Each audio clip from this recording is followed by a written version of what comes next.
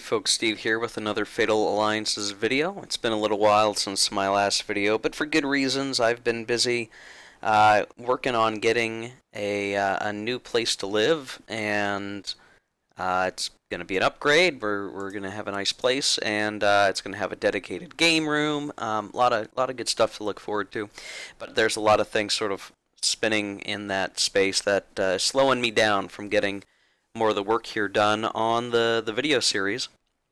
Couple of just general update things. So this is likely going to be, I'm hoping, the last video, or maybe second to last video. We'll see how far we get today. Video for the playthrough of turn 1.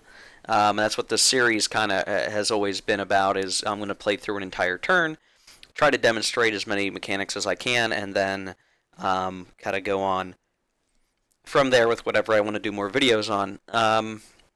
So we're going to finish out a few things, and then my current plan is to do a couple of additional episodes that are not going to be around this turn 1 playthrough, and will instead just be demonstration of mechanics that I haven't gotten to, because some of these things really only come into play later in a game, later in World War I, things related to like the tank divisions. I didn't do any strategic bombardment, and I want to kind of demonstrate that so you understand how that works. So we'll see where we can get to on that. Want to correct one issue or one problem that I had from a previous video, or really all these videos. I had these pilot markers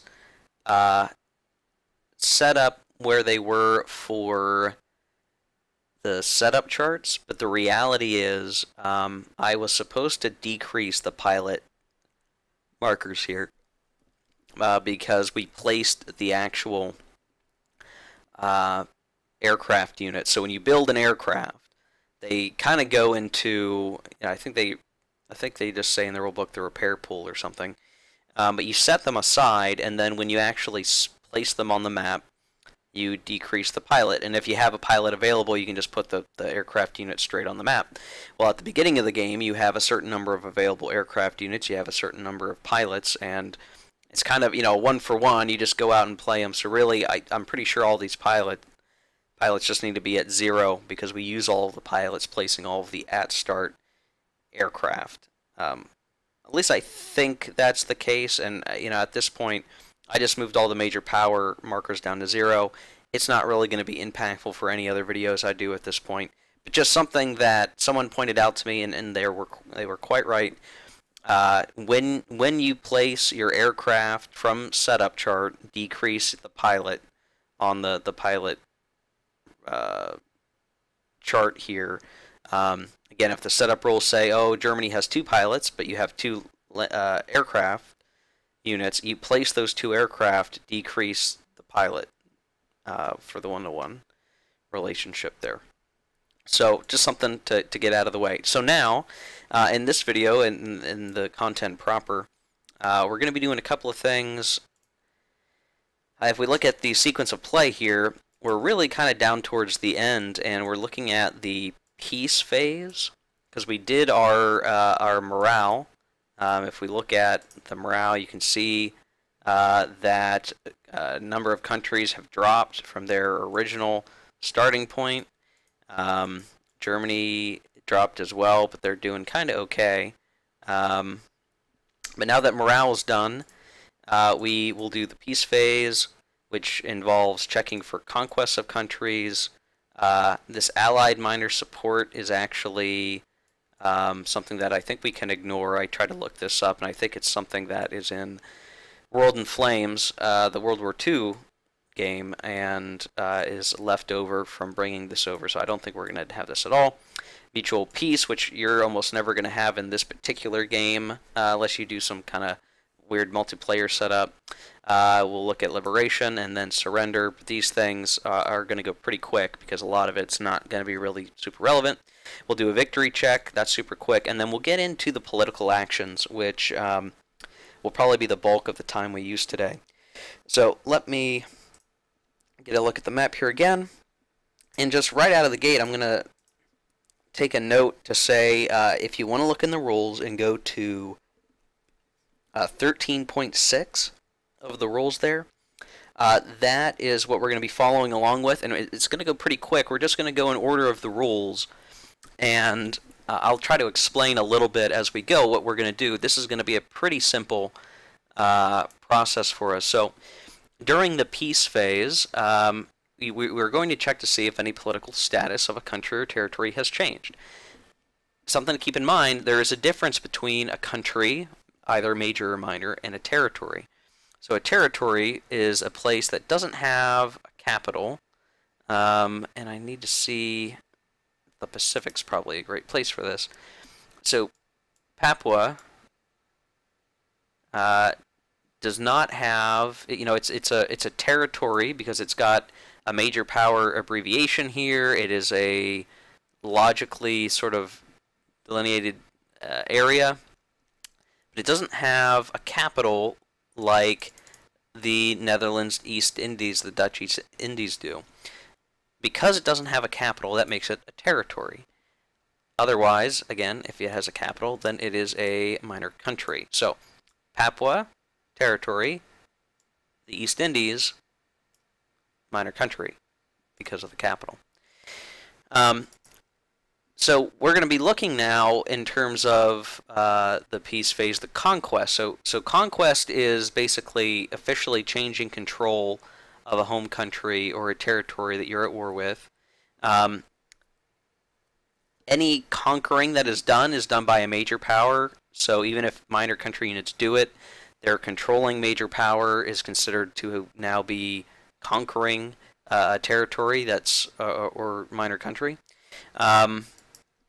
And technically all of this is supposed to happen simultaneously, but obviously, because in real life you do things one at a time, we'll work that. So a note for territories: you can conquer a territory if you control every city and port in that territory, or you control every port and coastal city and every sea area the territory has a coastal hex in, or you control every hex, whichever comes first. And so, if we look at Papua again as our quick example here, I don't believe that the Admiralty Islands are part of Papua. I could be wrong about that, but if it's not, so maybe this isn't the best of examples, but if it's not, to conquer Papua, you would just need to control Leh and Port Moresby. If we look around at potentially some other territories, I'm not sure how many we're actually going to have to be able to look at. Aden might be a good one. You can see that it doesn't have a capital. It has a major port, but it's not a capital. You could see that Batavia is a major port, but also has a capital. Aden, by comparison, only has a major port, so Aden is a territory. If we were to capture the actual major port here, then we would conquer the territory, which includes this additional hex, because we will have controlled every city and port in that territory when it comes time for this conquest check. So, we wouldn't need to actually move units into this space to conquer the territory here. Now, when it comes to home countries, then you're going to basically need to conquer, or rather control, its capital plus every printed factory hex in that home country if it has one. So, again, as an example here, in order to conquer the Dutch East Indies, the Netherlands East Indies, we're going to need to capture the capital. We need to take Batavia. Now, it doesn't look like we need to control anything else. There are no printed hexes here, so if we can take the capital, that is all that we need. So in some ways, you might figure it's easier to capture or conquer a minor country than a territory. It just depends on the situation. But on the other hand, if we were looking at Australia, just for a second, so in order to conquer a home country, we need to control the capital. So the capital of Australia is Canberra here. You note the city capital icon. And then we would need to control every printed hex. And so the only printed hex in Australia is in Melbourne. So we couldn't conquer Australia unless we took both of these hexes here. We would need both. Similarly, if we were trying to do very well in France, this is probably an example we would be tough to see. We would need to take Paris and then make sure we get every other printed factory, like in Lille, Nantes, Rouen has one. I think Marseille might have one. Yes, Marseille has one. So, and Toulouse. So conquering in terms of a minor or major country really involves, one, again, the capital, and then their industrial base, which, yeah, you might leave some ports that are uncaptured, but if you conquer all the parts that most matter economically and politically to the country, then it's going to be conquered. So, what are the effects of conquest? Well, we're going to find out. We're going to run through this because right now, with the game rules as they are and the game situation at this point, the only country that we can actually say is conquered or is going to be conquered here is Belgium. And obviously the Germans have not only captured the capital and all the factory hexes, it's captured everything. It's taken control of every hex that Belgium has in its main home country here. So the effects of conquest are removed from the game. All the conquered home country's land and aircraft units that are in the conquered home country. Well, we don't need to do that because we had eliminated them all, and we've taken every hex anyway. Remove from the game all of its land and aircraft units not on the map. So if we were to look at that, technically that would mean these units, and I knew we were going to do this, so that's why I have them over here. So they are here. Potentially we're going to be in France's force pool, but instead I've got them sort of situated over here. So technically we're going to say that those are removed from the game. Remove pilots and aircraft. Yeah, don't need to do that. Remove any naval units in the force pools. Well, we don't have any to do that with. Then we would roll a die for each of its naval units on the production circle, or in the construction pool or repair pool. And there would be a chance that that they would be destroyed or transferred, and so and I guess this unit, honestly, I should probably pull off the production track. So we had one Belgian unit. I believe we need to take that off for it being conquered, I think.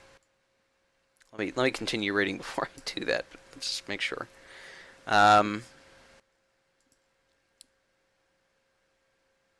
so let's just keep going through. So, yeah, remove from the game all its land and aircraft not on the map. Also remove. Okay. So if there were naval units, we would roll a die. If it was 1 or a 2, it becomes controlled by any major power the conquered major power chooses. Sounds like that would be, I guess France would just pick. There's a chance that the conquering power could capture those naval units being built. But again, Belgium doesn't have any. Any units from the conquered side in that country that aren't at war with the conqueror are now placed on the production circle to come back as reinforcements. If this is the first time the country or territory has been conquered, it loses control of every hex, which has already happened for Belgium. Every one of its hexes occupied by a land or aircraft unit and their uncontested ZOCs become controlled by that unit's controlling major power, unless already controlled by another major power on that side. Basically, what all that really means is if for some reason we didn't take every hex. If we had maybe stopped on this line, and this was left undone,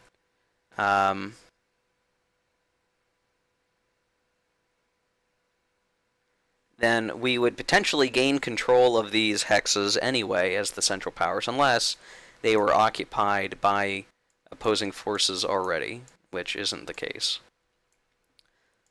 So obviously if there were French units in Belgium, they would retain control of the hex that they're in, and so on, but assuming that that's not the case, and it's empty, the conquering powers are just going to get control of those hexes.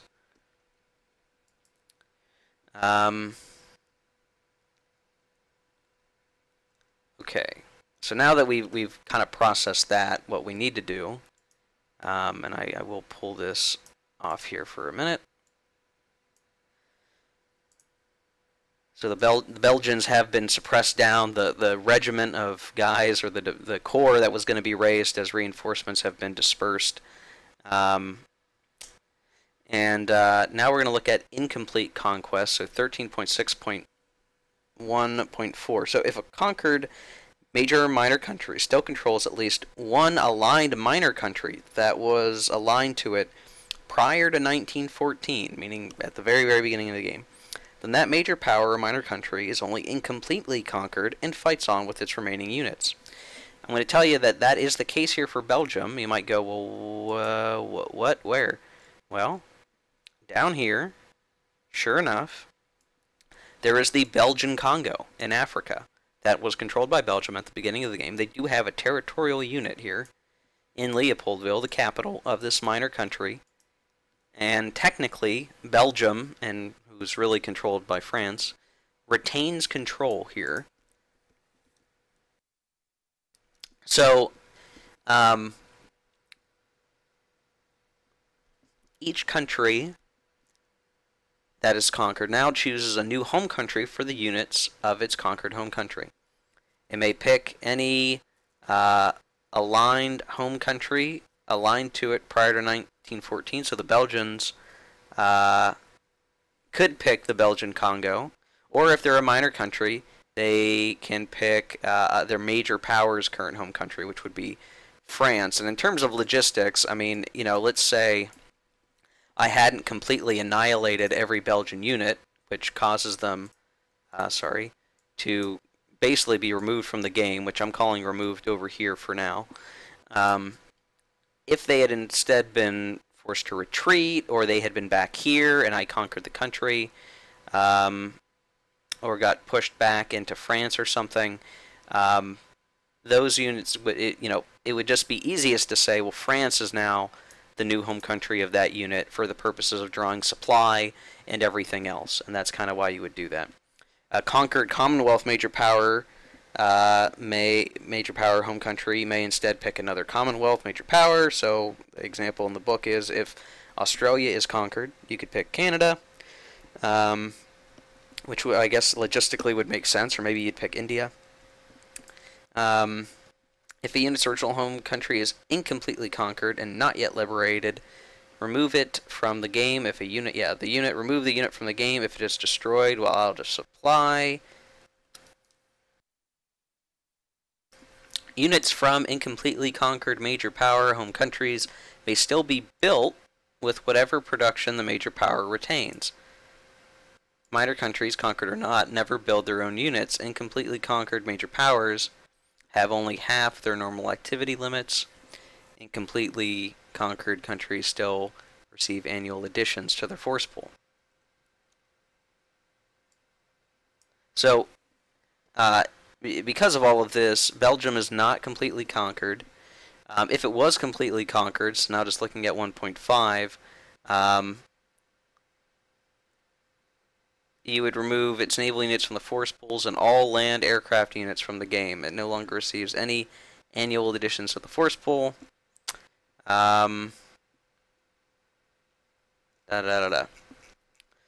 right now, it's going to be very few times where we see a complete conquering happen. Technically, I should probably point this out. Technically, there are other countries being conquered right now. So we had the North Rhodesian minor country become conquered. We also see Rhodesia, and it has become conquered by the Germans. There's no units really that we can use, at least I don't think so. Maybe there's some territorial units. Kenya. Rhodesia. Okay. So these units are going to end up getting pulled out. Let me just make sure there aren't any other ones. And you'll see why here in a bit.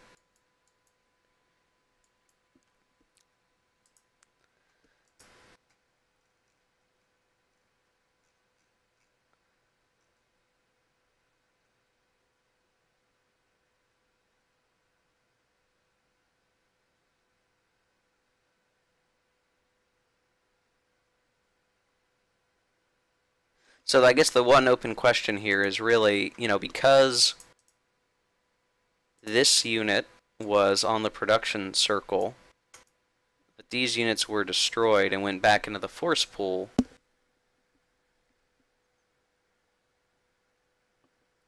are these guys gone forever? And I think that they are. So if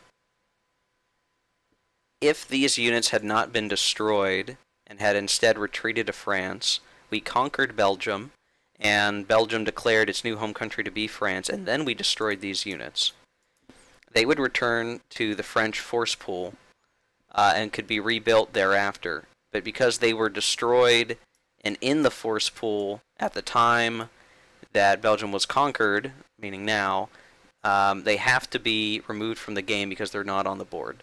So that's sort of a weird thing, and I'm sure someone might come back and say I have it wrong, but based on my reading of the current rules, that is the case. So this could be confusing for folks, or if there's an issue with how this is supposed to go, that would be how I would look at that.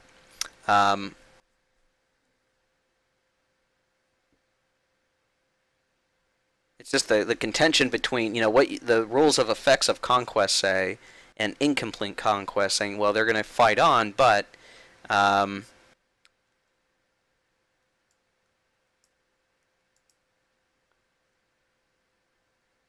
yeah, it doesn't look like the case that these Belgian units can stick around. I think they're just gone now.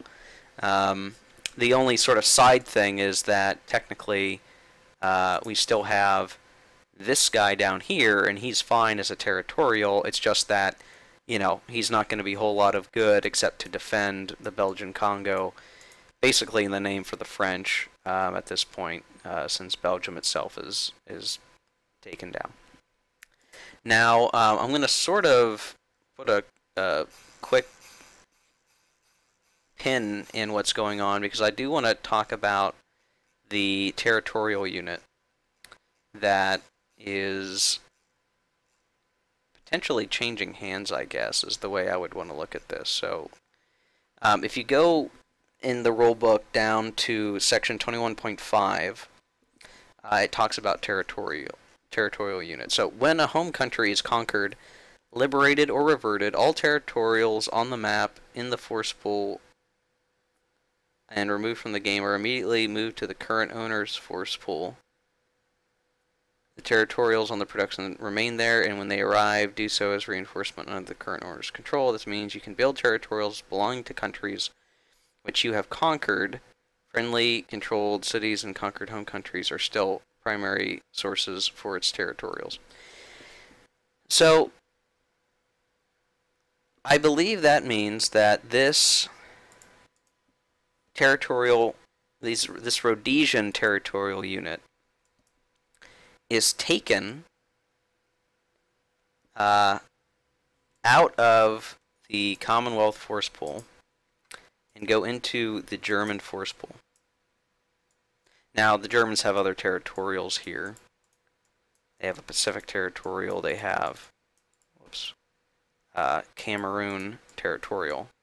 But there's now a 1 in 3 chance that when we go to build a territorial, we're going to get this Rhodesian territorial unit, because we've conquered it, and what it basically is representing, if my understanding of the rules are right, is now that we've conquered Rhodesia, this unit that is a Rhodesian unit We now get the territorials where the Germans are basically finding some members, some people who live in Rhodesia who are going to support the Germans against the British now. So I believe that is what is going to happen there for the territorial unit.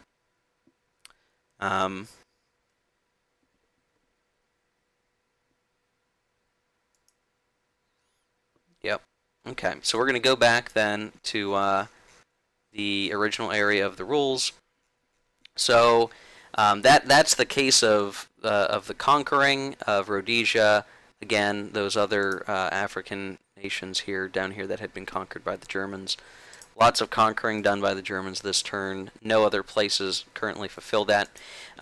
Something to look at then is we would look at the potential for things being reconquered. So if the French manage to push back and can take the capital of Belgium and all the factories, they can potentially reconquer Belgium. Now, the French could then hold on to it and treat this as French-controlled territory, but what's likely going to just happen is that they will instead liberate it. So instead of being reconquered, conquered home countries and territories may be liberated, provided the major power reconquering it is from the side, the other side from the side that conquered it. So basically anything that the Central Powers conquer, the Allies can potentially liberate. You can liberate a country if it existed in 1914. I'm looking at section 13.6.3 of the rules.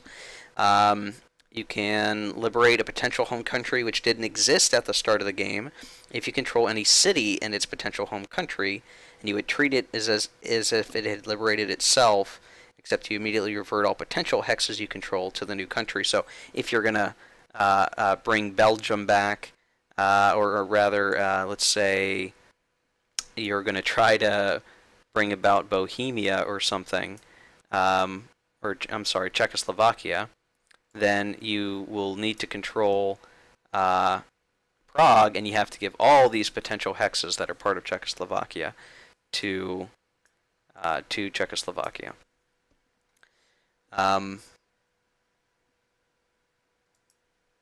You may choose not to liberate a country or territory that could be liberated. If you do that, then those partisans are going to be against you because you're not giving them freedom, basically.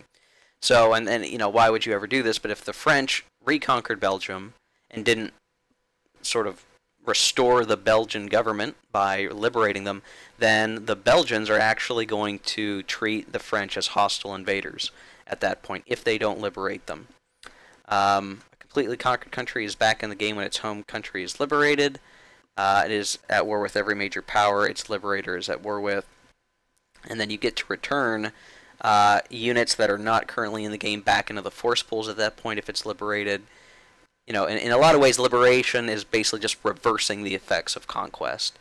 All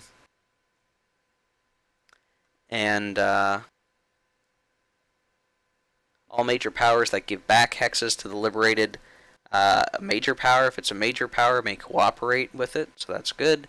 There's a couple other minor sort of things to look at when it comes to liberation, but it's really minor stuff. I mean, I'm covering it in this video, but some of it's just so straightforward that I don't know how much I want to cover of it here. So basically, you're going to take the primary economic and political centers of a country. It will become conquered at the end of the turn, not during the midpoint of the turn. So Belgium did not become quote-unquote conquered until now. And again, if the Allies wanted to reconquer and liberate Belgium, they would have to do the reverse, taking the capital and the factory hexes, and what would likely end up being most of the hexes of Belgium if they're pushing in that far to get to this point. Other countries that may get conquered are potentially Serbia. There is the special rule that we need to take Skopje to do it as the Central Powers, so that would be one. It could come down the road that Romania or Bulgaria, some of these Balkan countries, could become conquered. It's unlikely we would see a major power become conquered unless something really goes crazy, but it could happen. But in this game, there's just not a whole lot of conquering and liberation going on. Again, maybe sans minor countries liberating themselves. Again, partisans can form into home country units, and then those home country units, if they can take the capital, can then liberate themselves, and they become independent countries again. So that could happen to Finland. Could maybe even happen to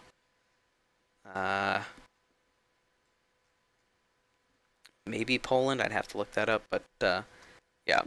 So there is this whole sort of thing of like the states of war is kind of odd, and a little bit, you know, you have to keep that in mind. And that's because if you look at 13.6.2, there's this mutual peace and neutrality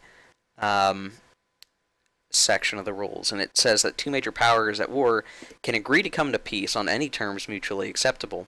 And then there's a neutrality pact in place, and a neutrality pact basically means that units are going to be at peace with one another, and that neutrality pact can be maintained for a certain amount of a certain amount of time, based on the garrison value on the border between those two nations that were at war. Most of the time, a neutrality pact is going to come into effect in this game when Russia goes to civil war, or and in that case, the Russian Civil War has a bunch of special mechanics. So I guess technically it's not a neutrality pact. But I mean, let's say we forced France out of the war, and they're now in a neutrality pact.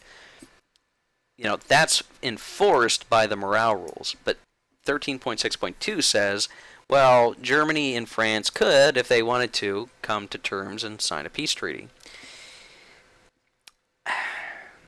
You can read this section yourself. It's only a few paragraphs. I don't think this is actually ever going to happen in a real game. And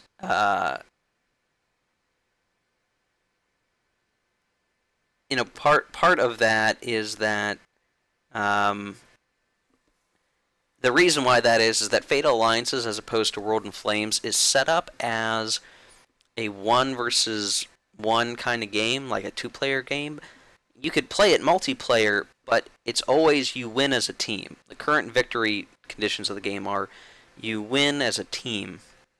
So it doesn't make any sense for the French to sign a peace treaty with the Germans, because if they do, that just gives Germany the opportunity to go send forces over to Russia. There's no sort of selfish victory condition driving the French to sign a mutual peace neutrality pact at this step in the game. So I don't think you're ever actually going to see that take place. Maybe somebody who has a better eye on strategy can tell me a situation in which that would take place, but I'm fairly confident that that is just not the case. I don't think that's ever going to happen. This would happen in World in Flames, because ultimately you're looking at one country can potentially be the winner.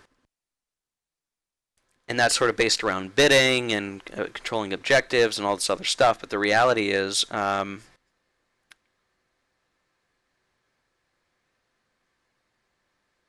you know, I just don't think that you would ever do this in a regular game here. It just doesn't really make sense for Fatal Alliances to sign separate neutrality pacts. You're going to have countries in it for the long haul, because for one country to suddenly be at peace provides the opponent the ability in a reprieve from losses to reorganize units and kind of get things set up. So I don't expect that.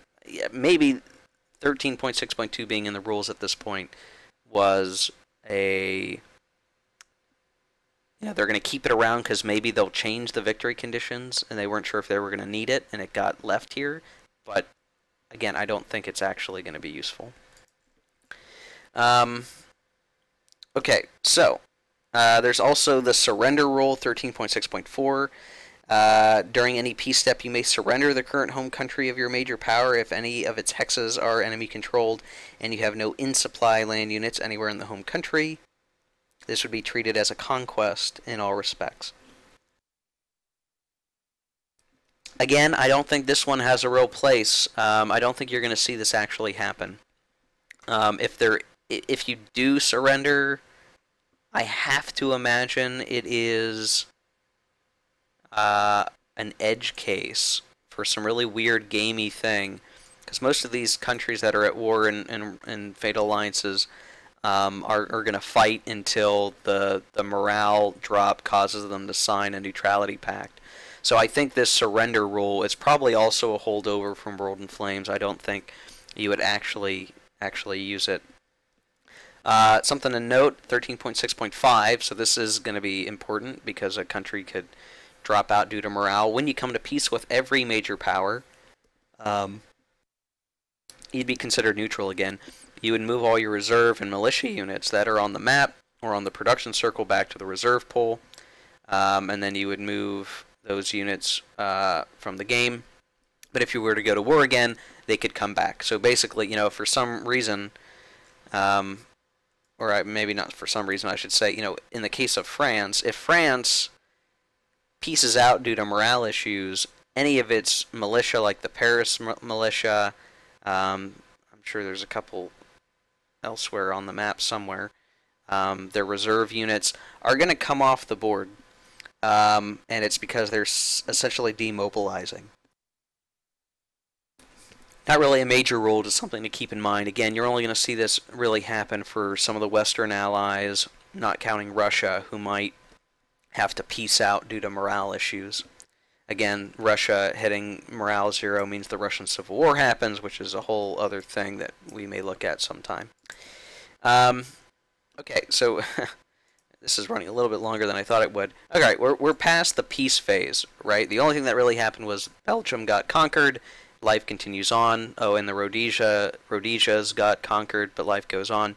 Now we do the victory check. So, the victory check, you know, the rules say in 13.7 that, believe it or not, the current turn is over. Well, no, it's not over, but close. So we're going to look at the counting of objectives. So objectives are these red print cities. There's quite a number of them on the map. As opposed to World in Flames, where you're sort of wanting to capture as many objectives as possible for your country and for your side. In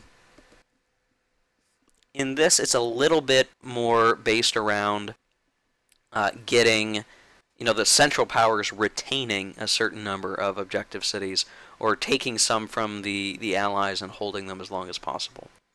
So,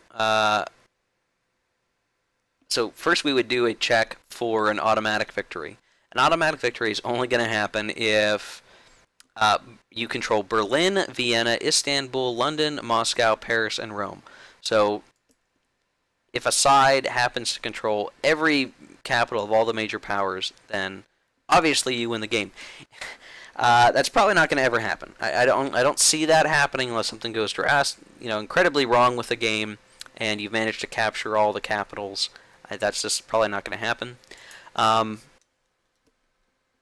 There is a way for the Allies to win an automatic victory, and that is if the German morale drops to 0, that's an automatic victory, because that's basically Germany piecing out of the war. They can't go on. Their society is falling apart. They will, and Germany's really the driving force behind the Central Powers, and the game is basically over. No one wins an automatic victory. You keep playing. And then it's saying you're going to return the impulse marker to the first box of the impulse track, which we will do. And advance the game turn marker 1 turn. So we would move our turn marker right here to here. We're still in 1914.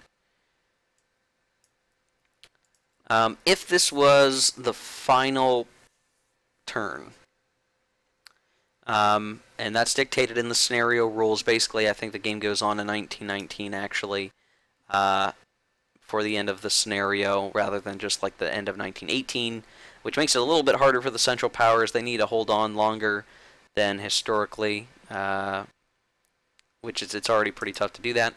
And what you would do is you would look at the objectives, and this is where some of that stuff related to Japan plays into effect. So at the end of the game, you add up the objectives controlled by just the Central Powers. Again, this is different than World in Flames, in which you're counting everybody's objectives and figuring out some calculations. Here you just want to know how many objectives are controlled by the Central Powers. If the Central Powers control at least 16 objectives at the end of the game, or 19 if Italy joins the Central Powers, which means if you're going to pull Italy into the game, on the side of the Central Powers, which can happen. That's going to increase the threshold the Central Powers actually need to win, so it might be one reason why you don't go after Italy.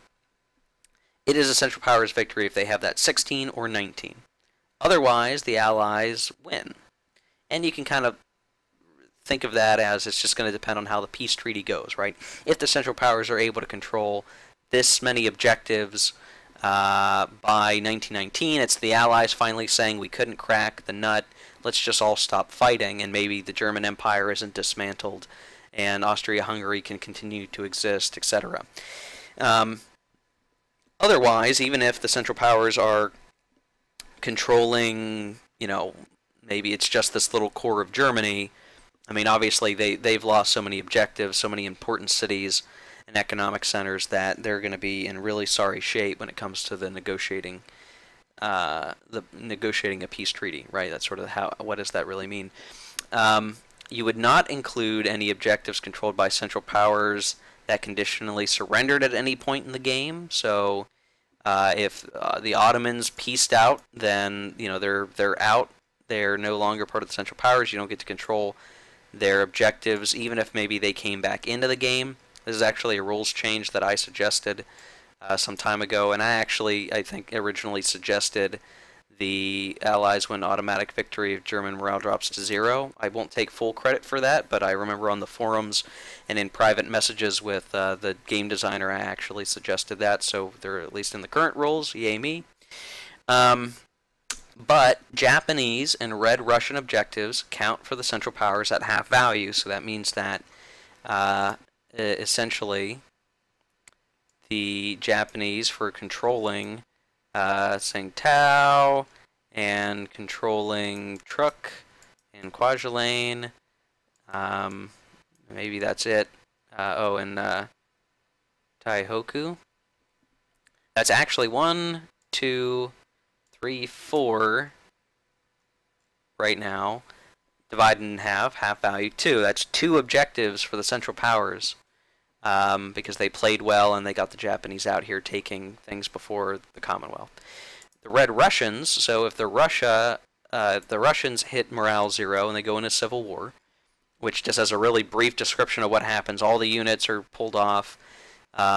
There's going to be a huge amount of die rolling to determine which of these units become White Russian units, which of these units become Red Russian units. But for all the objectives that are controlled by Red Russian units, and those Red Russian units are controlled by the Central Powers, they get half value. So if the Red Russians can control St. Petersburg and Moscow, they can get a victory, and a victory objective point, and so on. Odessa, they'd be looking to take. Tsaritsyn, they would be looking to take. There's only so many objectives in Russia anyhow, but that can provide objectives to the Central Powers. So could be, they want to do very well here so that even if they're starting to lose ground in the home countries, they've still got enough objective points to win the game. And then, I think I'm going to do a cut here and do the next video as a separate video. Just because I've been talking for a little while. We're about to hit 44 minutes, and we just talked about the conquest, which is kind of complicated, and some of these weird surrender rules and the victory check. I'm going to leave the political actions to its own video, which I'm just going to record here in a little bit. I'm going to take a break, but we'll do that next. So again, when it comes to this, again, the change of political status of countries does not happen until the end of the turn during the peace phase. You conquer by taking capitals and factory hexes, or in the case of territories where there is no capital, you want to take all the ports, essentially, which is the closest thing to cities as you're going to get in a lot of those places, or control every hex outright. Any country that is conquered can be reconquered by the opposing side and liberated. Again, that liberation, if you refuse to do that or don't do that, may impact the potential for partisans. And then there's still, like I said, there's sort of vestigial limbs from World in Flames that I don't really think have a place in Fatal Alliances in its current form, and so maybe not a whole lot to worry about there. Again, incomplete conquest means that a country that has been conquered has a minor country that it can rely on, and so the only other example of that would be obvious coming up will be if we conquer Serbia by taking Skopje. The Serbians could actually designate Albania as a home country if they wanted to. And potentially any units that are alive on the board can retreat back to Albania as a safe place.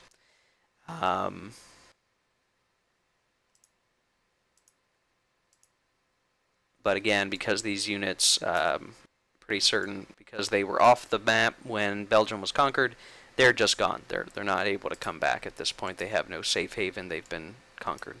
So, okay, I think that's it for this video. We'll see you again in the next video very, very soon. If you like this video or this video series, hit like, subscribe if you'd like to see more. I will be covering other games in the future and doing other sorts of videos down the road. So until then, catch you later.